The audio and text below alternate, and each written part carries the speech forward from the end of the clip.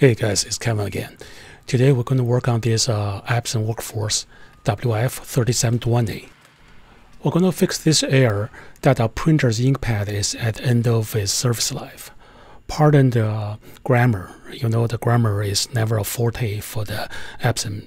And excuse the mess here. I totally ran off the room. So please go to bchtechnologies.com and just buy like crazy, buy everything, buy like double, triple, so I can have more room to make more videos. Okay, let's roll.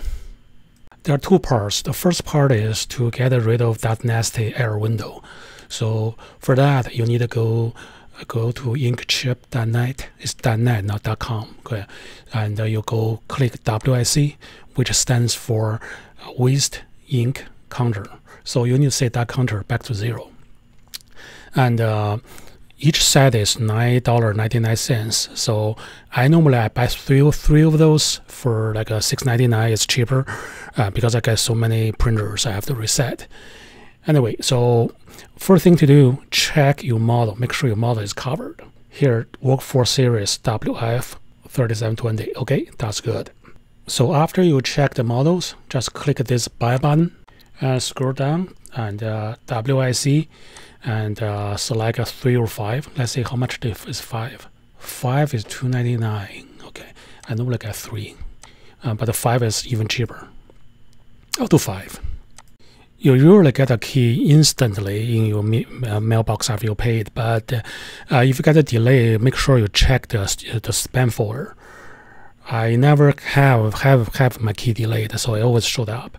And next thing is go download, go back to this WIC page, go click English, and that will download the file. You can see the file showed up in my download folder, and just double click and open it.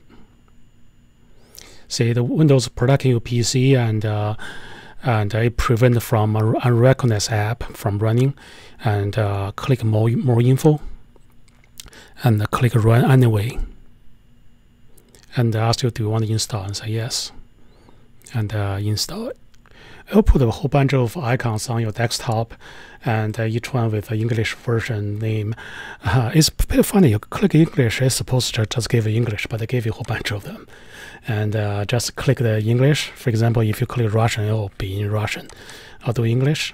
And first thing you want to do is do a waste counter. See, the no printer were found. This is because I haven't plugged in my printer into my computer through USB port. You have to use a USB cable to do it. You cannot do the wireless.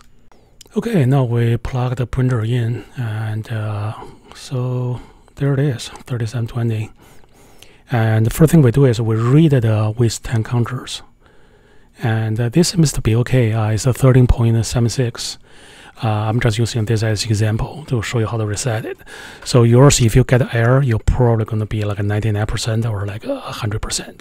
And now you can click the reset encounter, and you can paste the key that you bought. It's really a long string, so just click OK.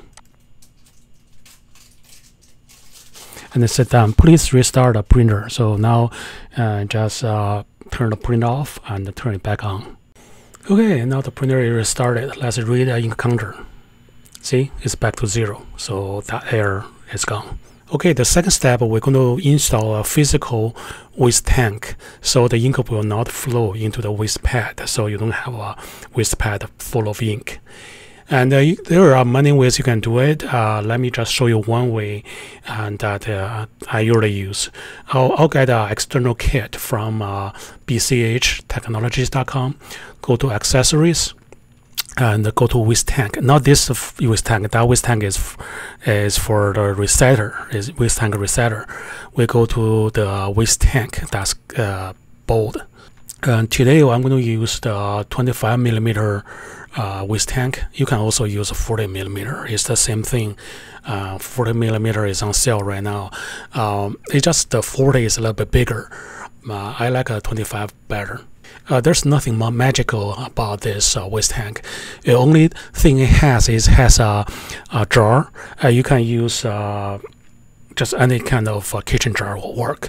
And you have a connector that's connect to your original Epson tube to an external tube that you use, and that tube going to carry the ink down into the jar, and you might want a piece of Velcro to stabilize your tank. Again, you don't have to buy from me. You can just use whatever you already have. In the back of the printer, you're going to see a black screw. Just unscrew it, and then you see another screw inside. And unscrew that one, and then you can take the waste pad out. Look inside, you're going to see the black tube. That's where the ink comes out. This dual connector has a smaller beginning, which is can connect to 25 millimeters, and then it has a larger, which you can connect to 35. 25 is Epson's tube, so we connect to 25 to 25. Our idea is to put the waste tank outside so we can see how much ink in the tank, and then we can dump ink out when we need it. So we're going to cut the tube to length and then stabilize the bottle with Velcro. Also, there's more than one way to skin a cat. I don't know why you want to skin a cat. If you just want to put a bottle inside the printer, this bottle fits perfectly right inside. You don't have to extend the tube. You can just put it inside and make sure that the inner tube falls into the bottle, and then actually you can close the printer. But your problem is you have open bottle inside the printer. You don't want to tip it over, and also you don't know how much ink in there. You might get overflow. Anyway, I like to put it outside so I can monitor everything. Now I'm going to turn the printer on and do some head cleaning, and we can try it out our new toy. Look at that, isn't it beautiful? For my subscribers, I won't be able to make any new videos this month and next month for 2 months because I'm traveling. I bought this timeshare thing. I told you the timeshare is like printers. It's totally a scam. But if you know how to play it, you're going to have lots of Before I bought my timeshare, I spent a whole year studying it. You know, the timeshare salespeople, they are worse than the car salesman. She called the manager. The manager said, "This is the best deal we can give to you." No, I said, the best deal to me is you can look me in the eye, and I have to see the tears sparkling in your eye. 8 hours later, I left with manager crying like a baby, and however, the problem is I get this deal so good, and each year I have so many travels I have to make. So I decided, I'm just take 2 months off in the summer and be home every couple weeks and just go travel. I see so many videos on YouTube, like people just crying, we get scammed by timeshare. I just wonder if I should make a video of it and teach you guys how to negotiate or how to get the best deal, or maybe not. This is like a printer channel. Okay, I may make another channel and this is something. Okay guys, see you when I get home. Cheers.